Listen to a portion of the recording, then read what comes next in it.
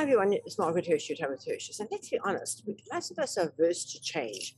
We don't like change. We get comfortable in a routine with familiar surroundings and familiar people, and our brains are hardwired to resist change.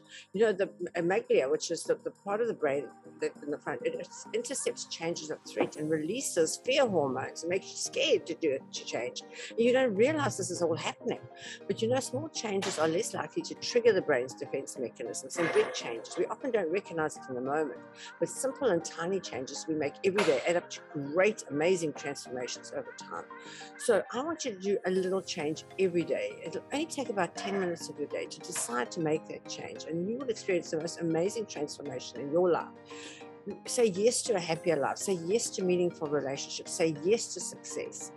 But you have to make those changes a little bit at a time, a little bit every day to get there in the direction of your dreams. Thank you.